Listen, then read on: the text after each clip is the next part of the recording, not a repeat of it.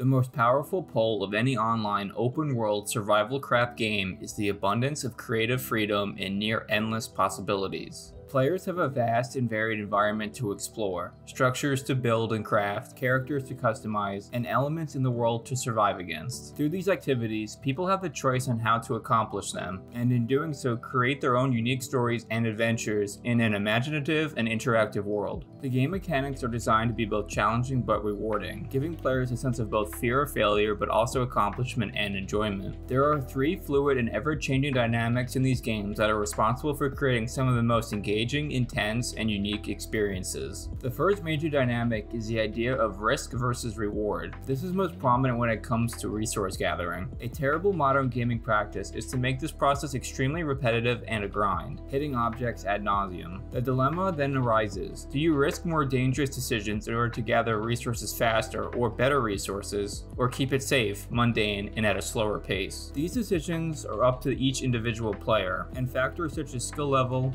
gear and equipment status, hostile game elements in the area, and of course how desperate you need the supplies are to be considered. Often in on-rail single-player experiences, these choices are made for the player and simply have to go along. But now the responsibility is given to the player, whether or not to risk your life, and if you do, how you plan to execute the mission. The power rests on the player. The most valuable resource you have, however, is not something you can mine or collect, but it is your time in the game, and what you are willing to risk to save more of it. Do you decide to bypass normal resource gathering methods and instead invade another person's base in order to quickly steal their supplies? But the risk is not only the time to plan and execute the mission, but any supplies you may take and if you unexpectedly die, which in and of itself took time to either find, create, or buy for yourself. This helps create a sense of tension while risking your life and equipment, a sense of dread when you fail or die, and a sense of accomplishment when you succeed that is nearly unparalleled in other games. What are you willing to risk to save time, and will it be worth it? Again, the power rests on the player, and this opens up infinite possibilities and unforeseen circumstances for a totally unique experience. Another major dynamic is the idea of presence and persistence. Not only is the world space persistent, but so are the ramifications and ripples of your decisions and actions. This can be most notable with base building mechanics. In addition to aiding survival against hostile game elements, base building allows players and groups to plant your flag within the game space, one that lasts beyond when you log off, in stark contrast to traditional multiplayer experiences. The process of building a base can be monotonous and require collecting resources, but it's what helps separate new players in the world from those who have spent time in it already. It also gives a greater purpose to resource gathering, elevating it above simply having more stuff than other people. When you are deciding, as mentioned, about how much you are willing to risk to gather greater resources, the enduring dilemma about building your base adds another dimension.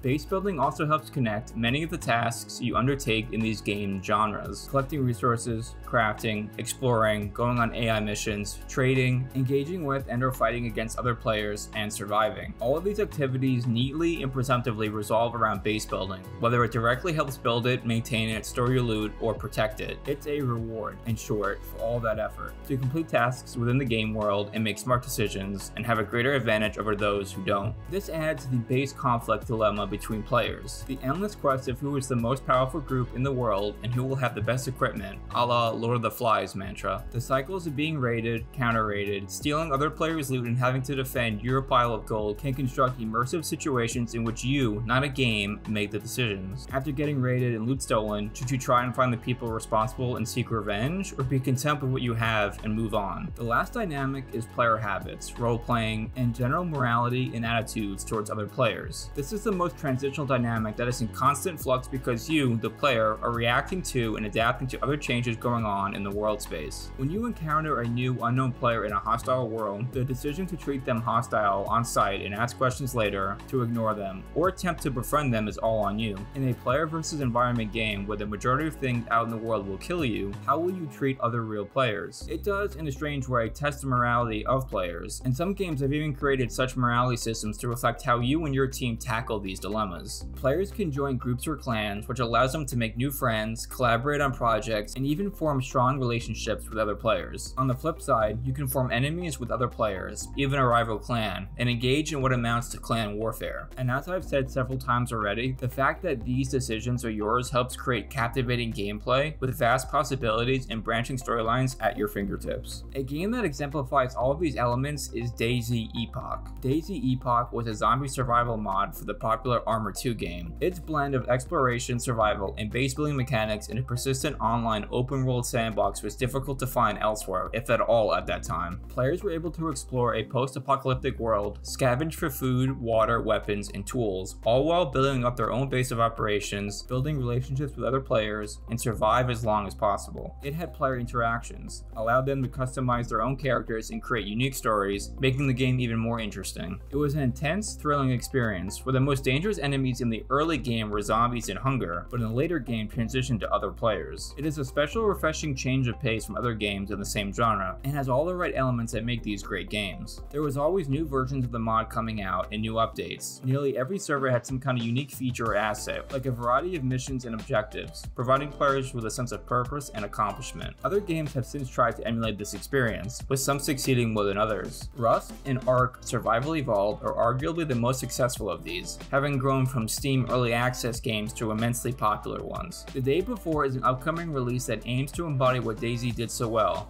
an interactive, immersive, online open-world survival craft game, and is currently slated to be released on March 1st of this year, although it has already been delayed, so fingers crossed. These types of open-world games are successful when they focus on allowing the player to have as much choice and control as possible, and allowing them to have lasting effects on both their character, the environment they occupy, and how they play the game. A wide and diverse world to discover, resources to gather, bases and homes to construct, and conflicts with other players to resolve are just some of the activities that are available. The range of encounters, possibilities, and decisions you make create one of the most unique, immersive, and captivating gaming experiences on the market.